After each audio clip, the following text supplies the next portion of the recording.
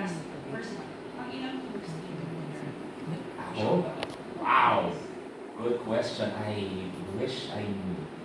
Yeah, it's a good problem to have. Na I simply started sa mix, tapos sa ASAP, tapos nagtuloy-tuloy na. So, matatag kung ilang shows, ano yung mga season, nakailang season na I honestly have no idea. Thank you. I'm gonna look into that.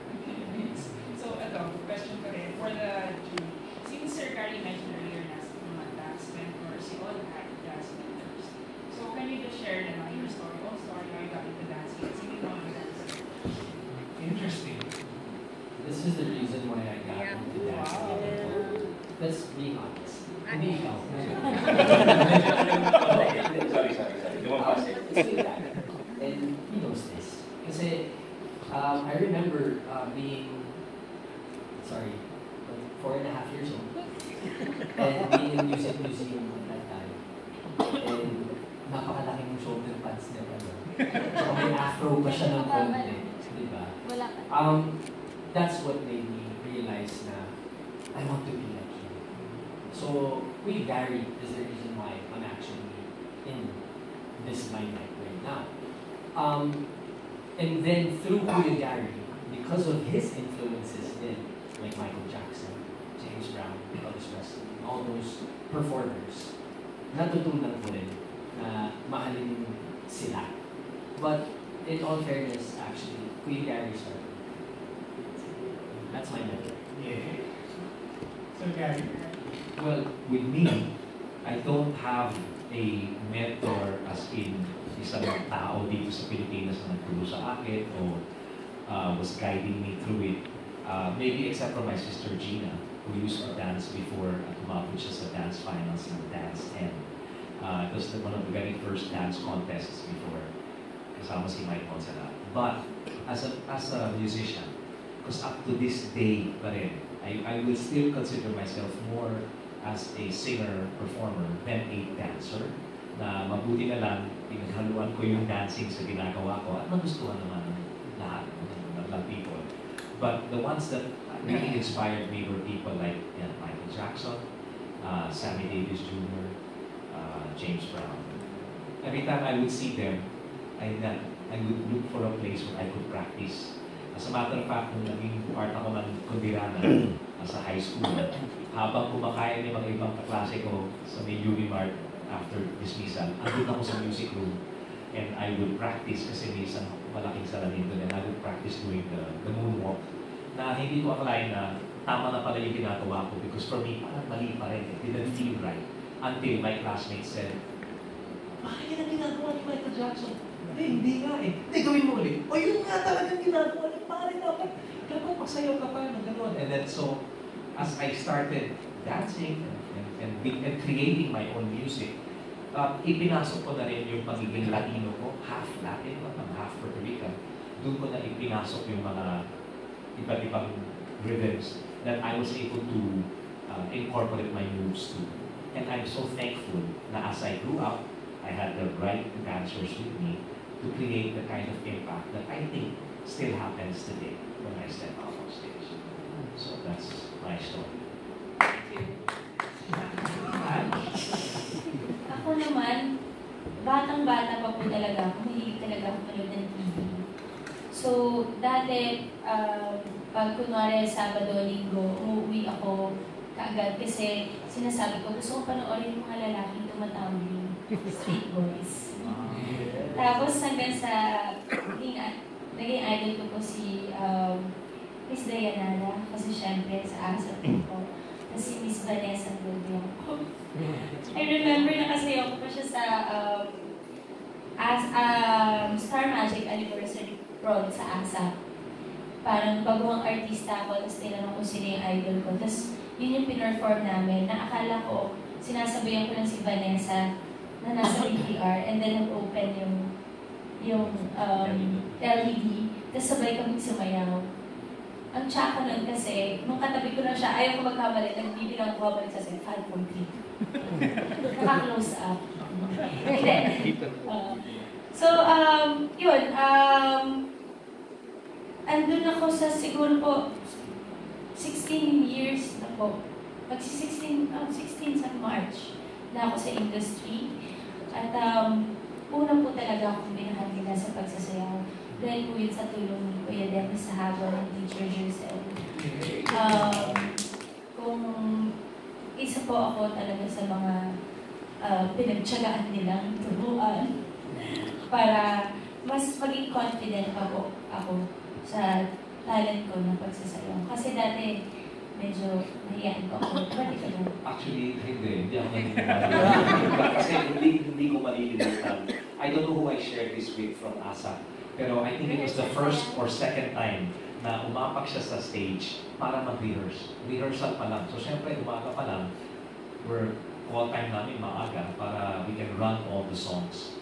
Tapos they said, okay, si Maha, we need you on stage, ganyan. So nakaupo lang ako dun sa harap, and then she came out to dance. Naka-sweats lang siya nun eh. Pero nung sumayaw to, si Maha, talagang I had to look for yung mga heads ng ASAP. At tinanong ko, sino to? Sino siya? Si Maha. Maha mo? Salvador. Salvador. So kasama dun sa Salvador family. Yes. Pero I've never seen a Salvador move like Maha Salvador. And it was, I think, at that time na sinabi ko talaga sa sarili ko, kung may mga iba pang mga kabataan katulad niya na maaaring gumalaw ng ganyan, iiba talaga yung takbo ng dance scene in the Philippines. And she went beyond my expectation na hindi lang siya isang magaling na dancer, but we all know that she's an award-winning actress. And so, hindi talaga nagdadala ko talaga to because napatunayan niya 16 years and she can still do what she did 16 years ago. That says something. That says something. That's my personal experience with her. Watching her like that. Sitting there tapos seeing her. Iiyak na. Hindi. Abay. Hindi ako iyak. Paano ba ito? May moment na naalala niyo ko yung sa 14th floor. Sabay tayo nag-rehearse. Yes. So, nag-rehearse ako. Tapos si Tito Gary. Tapos umupo ako dun sa wedding tana. Tapos umupo si Tito Gary. Tapos yung naalala mo yung sinabi mo sa akin, Tito Gary. Ano yung sinabi? Pautang mo na yun.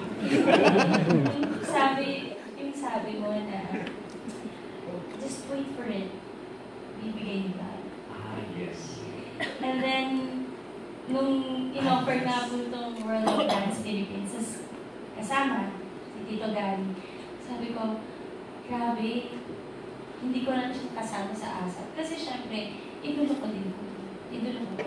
Na-idol ko si Tito Gary. Hindi lang pagdating sa pagsasayaw, sa pag-perform, kundi kung paano siya. And then, nangyari yung yung challenge. Yeah, health challenge. Health challenge ni Tito Gary.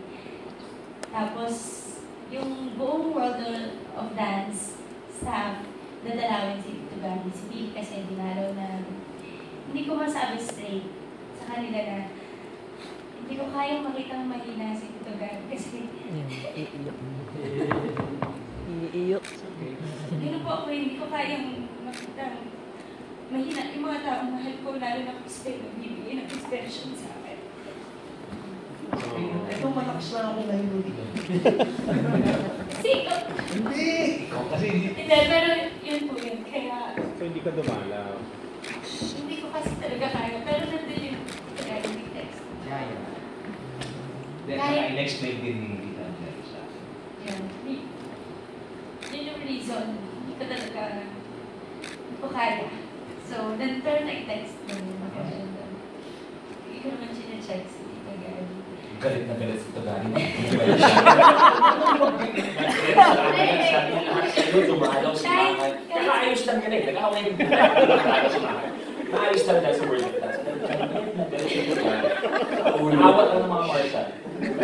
Sigurado ka, hindi namin natututunan ka dyan. Hindi ko kalokohan. Pero yun, kaya sobrang sinasabi ko lang na sana bumalik na agad para kami pa rin. And thank you, Lord. Iba. Grabe, yung recovery ni Kuya Gary, I mean, I've never seen anybody. Kaya nga Superman tawag namin ni Kuya Gary. And honestly, kasi Ngayon, biro mo from everything that he just went through, operations and everything, in 4 months, di ba, nandito siya. And he's still performing like he's 25. Di ba? So, paano yung puso namin? Paano kami, alam mo, Ang importante doon yung salita parang. Parang. Please. Parang lang. Kaya mga tuhod ko medyo. Sa mga... Hindi, grabe po talaga mag-inspire si Tito Daddy. Kasi syempre, swerte lagi sa ASAP nakakasama. So, alam niyo po, ang dami naming napagdalaan tayo, di ba? Pero, very blessing talaga si Tito Daddy. Sa akin, I'm sure sa amin lahat. Dahil iba siyang mag-inspire ng tao. Yung talagang hindi ka mag-i-give up sa kung ano man yung kung nasaan ka man. Kung ano man yung pinagdadaan mo. Kasi, lagi niyang pinapaalala niya sa'yo na andyan si God. And just keep on praying. So, yun ako lagi. Kaya pag Sunday, lagi kong kinukulit ng pagkain. Pero hindi na alam, gusto ko lang makarinig ng magagandang words. Yeah.